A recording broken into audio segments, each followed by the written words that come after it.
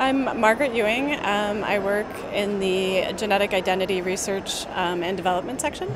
And the work that I have here in the poster is PowerQuant. It's our newest product in the quantitation portfolio for the genetic identity customer group.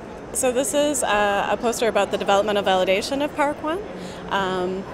It is a quantification system that is a 4-target quantitation system. So there's an autosomal target for total quantification of your sample.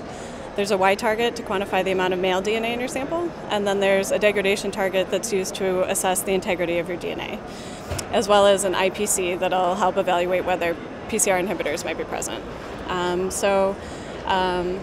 To do a developmental validation, you evaluate the product in a couple different ways. We did a population study to look at the autosomal and Y ratio, as well as the autosomal and degradation ratio. We did a sensitivity study to evaluate the sensitivity of the assay and compare it to other products in our STR portfolio. We did an inhibitor study to evaluate the effects of the inhibitors on the IPC.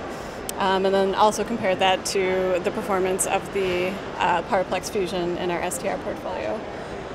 We did an evaluation of degraded DNA, so we could evaluate the auto-to-degradation ratio.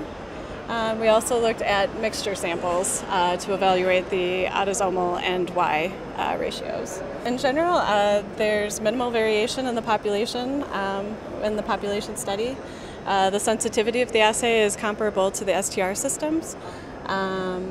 It's able to detect inhibition at or before any effect on the degradation assay, and it is able to detect degraded DNA with the auto-to-D ratio, and as well as predict accurately the auto-to-Y ratio in mixed samples.